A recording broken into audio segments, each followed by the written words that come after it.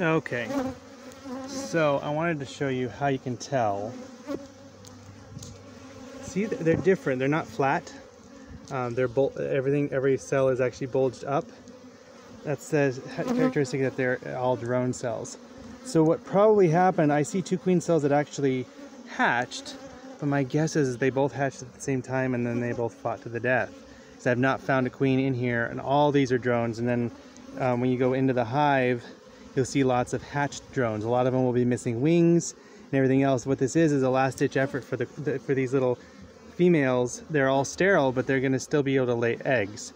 So they're laying eggs, and all they can produce is drones. A lot of the drones will even be mutated. So if I don't do anything, this hive will be dead within a month.